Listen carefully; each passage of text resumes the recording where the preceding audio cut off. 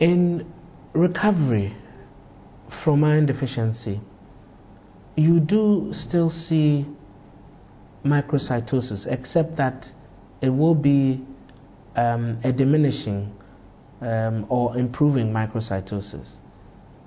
However, because you may not be sure at what point of recovery you're looking at the automated blood count, you ought to bear in mind again that when patients are responding to the iron supplementation, it takes a while for the majority of the cells to have the iron deficiency reversed.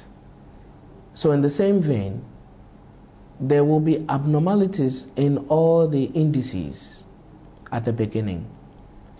But then as the normal cells start increasing in number, then these subtle changes in distribution width will be followed by improvements in total hemoglobin size and reduction in the MCV, the mean cell volume. So it's same kind of thinking on the way to severe iron deficiency, and the same thinking out of severe iron deficiency to recovery.